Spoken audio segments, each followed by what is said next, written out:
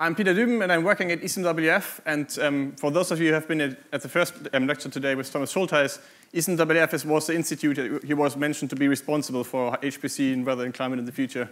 So that's kind of, sorry, this one. And that's the one where I'm working at. And basically, we are a research institute, but we also have an operational weather forecast 24/7. And our kind of weather forecasts reach into the so-called mid-range, which means a couple of days into the future. But we also cover monthly and seasonal predictions. We are an independent intergovernmental organization. We are supported by 34 member states, and there's a map of those states up on the right here. And we're based in the UK. We have 350 members of staff, approximately from 30 different countries. And the real reason why we are there is actually because those member states basically came together a couple of decades ago and said, like, okay, operational weather forecast is going to be really difficult if you want to kind of look more than 1 or 2 days into the future, because it needs to be global. And you have a lot of data, and there's no point in having like 34 different models to kind of serve the same purpose. So basically, we kind of collected forces, and the European Weather Center was founded. And as Thomas kind of mentioned in his talk already, we're actually quite good. So we're kind of doing a quite good job in predicting, for example, tropical cyclones, and they're kind of among the world leaders in this perspective, and also in other perspectives as well. So predicting weather and climate, why is it actually so difficult? This is a picture which was taken at the Apollo 17 mission, and it just shows the Earth, and it kind of already demonstrates a lot of the complexity and problems that we have when we want to predict weather and climate into the future. So the first thing you see is that it's just quite big. And that's not like the best thing, like the best property of a system if you want to perform numerical simulations. The other thing that you see is that it's quite kind of complex. You have an ocean that you need to represent. You have an atmosphere that you need to represent. You have, for example, things like sea ice. You have all sorts of different cloud patterns that you need to represent. You have also like land and topography, and you have like different land surfaces like the tropics or a desert or mountain range or whatever. And you need to represent all of those processes, and quite accurately, actually, if you want to kind of look into the future of weather and climate. So it's going to, all of those are going to impact the simulations. And another thing that you see is that you also have like very fine-grained filamentation here, for example. So it's actually like a turbulent flow as well. So it's really like a nonlinear system with nonlinear interactions between the different components, and we really have the problem of a turbulent system to simulate. Another big thing that makes it quite difficult is that a lot of the properties that we actually need to kind of really represent in our systems to perform good weather and climate predictions are very small scale. So if you think, for example, of clouds, like in particular convective clouds that are kind of going deep up in the atmosphere, they're really important to kind of drive the energy circulation in the atmosphere, but they are kind of also quite small scale if you compare it. In a typical weather model, we would have a resolution of around 5 to 10 kilometers. In a climate model, we would have a resolution of like 50 to 100 kilometers. And you can imagine that, for example, clouds that are really important are not really represented explicitly in those simulations. So they're just too small scale, really. And then if you don't have clouds, you don't really get the interactions, for example, between radiations and clouds correctly. And also you have things like the turbulent boundary layer close to the surface, which is really just like a turbulent three-dimensional fluid, if you want. And if you just think about like a 10-kilometer resolution, that's kind of quite not the ideal situation. And then you have topography, for example. If you think about the Alps, if you kind of represent the Alps in a 50-kilometer grid, I mean, there's not much left of that. So really, resolution is a big problem because we can't really resolve a lot of the processes explicitly. So the Earth is complex, it's chaotic, it's huge, and we do not have sufficient resolution to resolve all important processes. However, we're still doing a quite good job in terms of our models are actually already kind of quite complex. So this is a plot that shows the cloud content in a simulation of a 1-kilometer resolution over the atmosphere, which was done by Niels Wedi at our center. And you can see that a lot of the structures that you've seen on the satellite picture before are already kind of within this picture, and that we really kind of are already like representing a very fine-grained picture of what is going on and kind of what may be going on in the future. And the limitation of this figure here is really not the resolution of the model, but the resolution of the projector here, and also the size of the file that I could put into the presentation. So like a 1-kilometer resolution simulation of the Earth is really like something that has a lot of degrees of freedoms and already kind of is stretching the limits of what we can do. So, high-performance computing and system modeling. First of all, I want to stress, and again, Thomas kind of gave a very good introduction this morning, that weather and climate model is already a high-performance computing application. So at the European Weather Center, for example, we have 2 supercomputers, and they both rank within the top 30 of the top 500 lists. So we really kind of already at the limit in terms of like high-performance computing. It's not that we should just kind of scale up on bigger systems and be happy. And we kind of already know also what we do. So we also have like a lot of computing scientists at our center. It's not that we kind of come from some outside field and just kind of experience HPC at the moment. The forecast quality is going to depend on resolution and complexity. That's what I already talked about in the last slide. The resolution will depend on the performance of supercomputers that we have. And we're facing the typical problems that the HPC community is facing at the moment. For example, that individual processors are not going to be faster, so if you want to speed up a single simulation, you have to parallelize. And if you kind of go up to like 1 million processing units in parallel, it is kind of quite a good engineering exercise. So basically, this means that we need to make our models fit to kind of really scale to this huge number of processors, and that's like an ongoing process at the moment. But the other problem, obviously, is that also the power consumption is going to, and my pointer is dying, I think. The power consumption is going to be a bigger and bigger problem as you're going to scale to more processors, obviously. And we're already reaching the problem that we basically have to move to supercomputers because we can't really provide the infrastructure at the site that we have at the moment, just in terms of power and space and everything. So as a lot of people kind of summarize this fact is basically the free lunch is over. We can't just wait for 5 years, buy a new supercomputer and be happy. We really have to work hard to get the most out of the existing HPC infrastructure. This is just a plot to scale like the individual problems that we have in our community more. So on the left, you see a plot of the scalability of our systems as you kind of go to other resolution levels. So on the x-axis, you see the resolution. So the 10 kilometer is where we are at the moment in weather forecasts, but the 1 kilometer is really where we want to be because we would know that a step change would actually take place in terms of uncertainty. And the reason is because if you go to 1 kilometer, you can represent a lot of those processes that I had on the second slide, like, for example, deep convecting clouds and all these kind of things explicitly, and this would really reduce the uncertainty that we have in both weather and climate simulations. However, it's still a long way to go. So on the y-axis, you see the number of compute cores, but also basically the power consumption. And as you see, there are 2 modes of weather forecasts. One is that you have only one single forecast, which is kind of giving you the best picture possible at the highest resolution, and it's kind of scaling up here. And the other one is that you have an ensemble simulation, so you have 50 ensemble members that you run in parallel to get like a probability distributions of the future. And you see, obviously, that those things are kind of scaling up quite high towards the 1 kilometer scale. So this is kind of a big problem for us who really kind of try hard to kind of get to this range. So one of the biggest problems in our community really is that we have a huge code base. So the R system is very complex, as I've talked and told you before, and therefore we really have models that have like millions of lines of code. And this is basically Fortran code, but it doesn't really matter what it is. If you have 1 million lines of code, it's going to be difficult to kind of port your model just to another hardware. It's also a very data-intensive field. So basically, a lot of the bottleneck is really the memory and the cache optimization and kind of the data that needs to be transported between different nodes. So it's very difficult for us to reach peak performance. And actually, we're doing not a very good job, even though we try very hard. So we typically reach like something like 5% of peak performance of a typical system. Another thing which makes things difficult is that we have global scale interactions, which basically means that if you want to make a one-day weather forecast, you're probably fine with like a local model. But if you, for example, want to look 3 or 5 or 10 days into the future, you really need to kind of make sure that we represent all the different scales in the system. And for the Earth, this basically means that you need a global simulation. So actually, something that is happening on the other side of the Earth can have an impact on a 5-day weather forecast at your side of the Earth. So you really need kind of the entire system.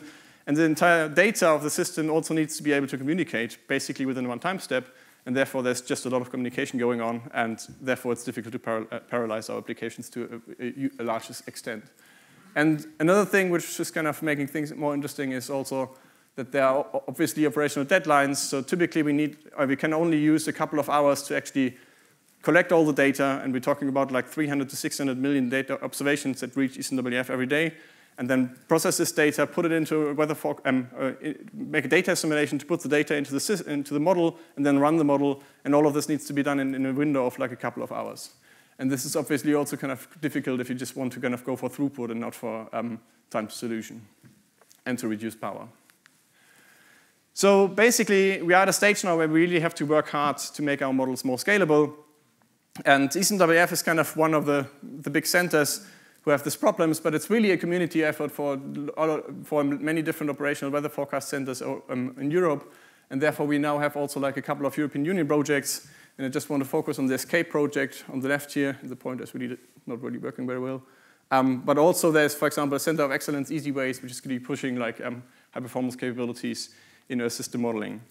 And the route that we're kind of going down with this ESCAPE project is that we have this used code base, and what we do is we now encapsulate like parts that are very expensive, but have like a rather small code base, and isolate them such that you can run them offline of the normal weather forecast model, and we call them the weather and climate dwarfs. And I'm going to have another slide in a second on this one. The second step, obviously, is to kind of push everything towards domain-specific languages, and the group around Thomas Schultes, CSCS, and Mentor Swiss have really done a great job to kind of push this into the field more and more to make our models more portable and also kind of to unify the language between different models. And obviously, we also have to develop new algorithms to be kind of really extremely scalable into the future. In particular, elliptic solvers are a problem for time-stepping schemes, but also in terms of spatial discretization, you really need to think about better algorithms to scale. So those dwarf, how does it actually work? You kind of start from this complex system on the left, and then you kind of isolate those very expensive dwarf components of the model system itself, make it possible to run it offline and elsewhere. And then those dwarfs can be ported to the different hardware architectures.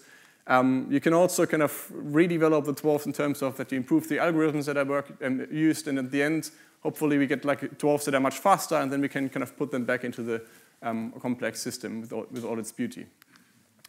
And this kind of works quite well, and I'm going to show you kind of one example for this, which is the transform dwarf on GPUs.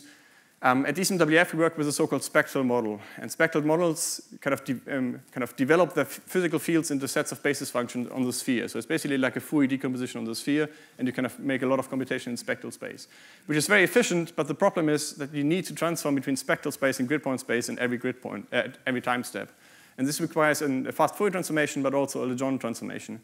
And this Legendre transformation scales with the number of degrees of freedom cubed. So basically, this means it gets worse and worse as you go to higher resolution. And as you go to higher resolution, the ratio of the Legendre transformation is going to take over in comparison to the rest of the model. So the transformation actually represents a significant fraction of the computing costs that we have in our system. And now the question is, can we use GPUs to speed up the transform dwarf in particular, just to kind of a good startup to get into GPU computing? And these are results that have been generated by Alan Gray and Peter Messmer, both from NVIDIA, because NVIDIA is actually a partner in this ESCAPE project. And they looked into the transform dwarf, and they started, the original implementation of the dwarf is somewhere down here. This is kind of the typical roofline plot that you get for a Pascal 100 GPU. And you basically, you optimize commutation and everything, and you basically kind of are able to actually kind of increase efficiency on the GPU by a factor of 10.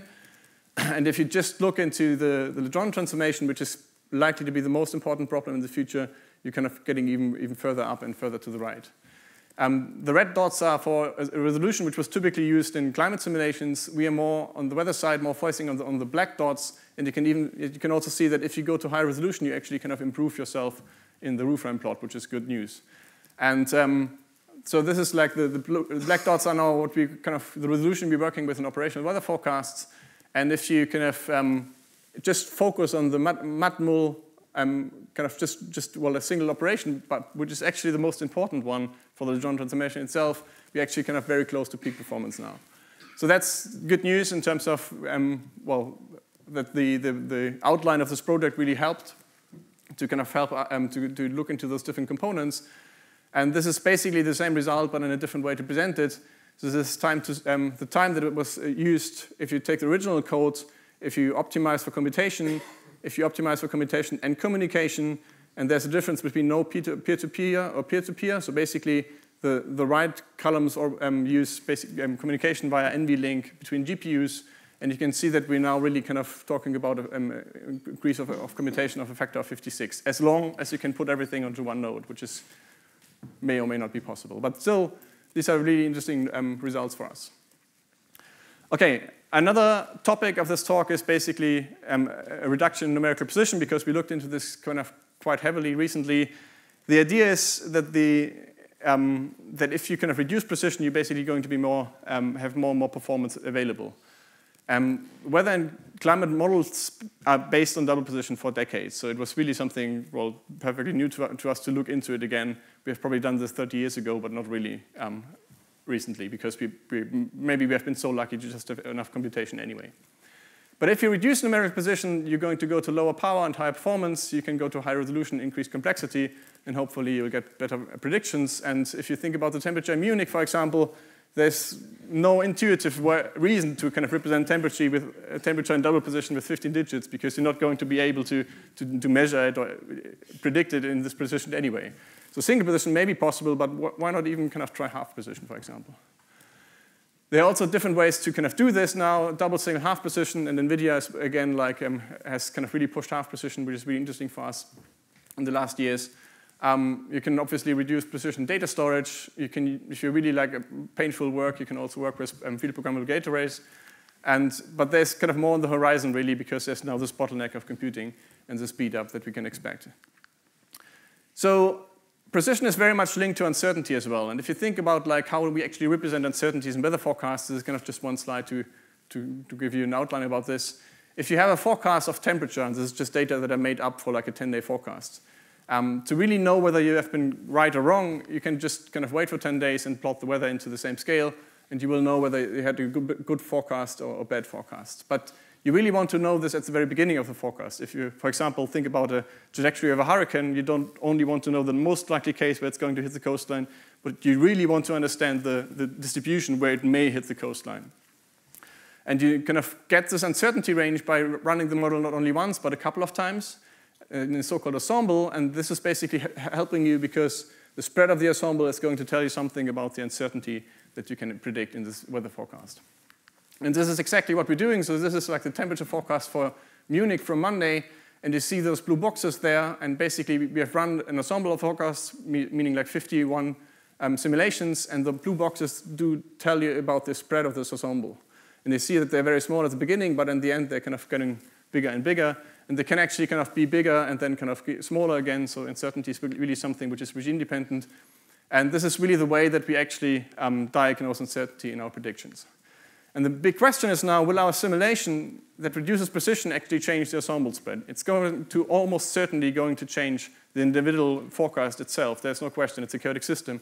But the question is actually, like, as long as we stay in this uncertainty range of the ensemble forecast, we can reduce precision without being penalized in terms of the quality of solutions. And we've done a couple of studies here. So, and I'm actually running out of time, apparently. So this is a study that we performed with a spectral dynamical core, where we don't have like physics, we don't have clouds, we don't have water vapor, but we still have like three-dimensional dynamics of the system over the sphere, and quite a real one in comparison to the atmosphere. And we reduce precision now on a software emulator to only 8 bits in the significant. And if you do this, you will learn something about the impact of the precision reduction, but you won't learn anything about the cost that is related with this, because the software emulation is going to reduce speed and not increase. So we work together with computing scientists to actually get like estimates of the savings that we can expect. And these are the results. So if you run at high resolution in double precision, the normalized energy demand is going to be 1, and the forecast error for one of the big quantities we look into is 2.3. If you reduce resolution, still keep double precision, you're going to reduce the energy demand by a factor of 2, but the forecast error is going to increase. And if, on the other hand, you just keep resolution high, but reduce precision to only 8 bits in the significant, energy demand is going to be increased even further, but the forecast error is going to be much more similar to the original value. So it's much better to actually reduce precision and then to go to higher resolution, it seems. And also, this tells us that maybe the floating point standard is not kind of really like very flexible enough for us, if you kind of want to really kind of push this to the very limit. And we have also performed studies with real hardware, meaning FPGAs, and basically they confirmed the results. There's a lot to get by reduced precision and get higher performance. I'm really going to run through this slide, I guess. Obviously, the first step to do is to kind of push from double precision to single precision, and that's what I've done in our forecast model. And we really kind of have now a setup where you can run the same simulation in single precision instead of double precision. And this is a reference basically for a 5-day forecast, and you see that they are kind of really indistinguishable in terms of quality. However, we get a 40% speed up on our Cray supercomputer, which is kind of big money if you think that this model is basically the main tool which is running on this on the two supercomputers that we have. And it will also help you to push to high resolution, in particular because you can fit more, because you reduce the memory size of a factor of 2, and basically can use like a much smaller portion of a supercomputer for a single simulation. And just like a very quick run through deep learning and weather forecasts, the question is obviously for us, can neural networks be used for global weather predictions? And I looked into this a bit at least, and we performed actually model simulations, or we performed predictions with a toy model, which is kind of generating which is our first step into every new method basically, to kind of see whether neural networks would be able to kind of make predictions in this kind of nonlinear world. And I have to say I was quite impressed. They were doing a very good job in terms of that you could run actually kind of climate type simulations based on neural networks, and kind of produce very reasonable probability distributions, but also correlation in space and time. However, if you just wanted to make predictions, they were still far off in terms of the forecast model, forecast error that you would have in comparison to the dynamical model. And I think even though this is just a toy model, I think it's kind of still like a very fair point to say that it's probably going to be very difficult to just kind of make global predictions with a neural network just because of the complexity of the system. This may not be true for very local scale short-term weather predictions that are kind of based on a couple of local observations, but really for big-time weather predictions, it's going to be difficult. So it's also fair to say that there's only 40 years of satellite data. So if you think about the amount of data, it's enormous that we have for the atmosphere, but we only have like a certain set of the time frame, which is going to make it difficult to train networks. So I'm pretty confident that Google is not going to make me unemployed in the next couple of years. However, we really think there's a lot of scope to use neural networks for weather forecasting. And the main way we want to use those networks is basically to replace existing model components to speed up simulations. So if you have a model component which is can be to some extent separated, you can train a neural network to do exactly the same job as this model component, but just much more quicker. And then you can make the trade-off between precision and performance again, so you kind of be faster, so you can reinvest the savings and improve your model setup. And this has actually been done at ECMWF in operational weather forecasts for the radiation part almost 20 years ago, which is kind of quite impressive, I think. But they have stopped at one point because the neural network couldn't represent the nonlinearity of the system when they upgraded the system at one point. But this is kind of probably not true anymore because neural networks had kind of quite a push in the last 20 years. So we now really expect that they are much better to represent those nonlinear features. So we want to repeat this exercise basically to kind of train a neural network to replace existing model components in the particular radiation scheme. And this is work we want to do, and we will be doing together with NVIDIA and Christoph Angerer and Peter Messmer in a collaboration. Okay, these are the conclusions. I don't think it makes sense to really read them out, so I just leave them for you to read. And thank you for your attention.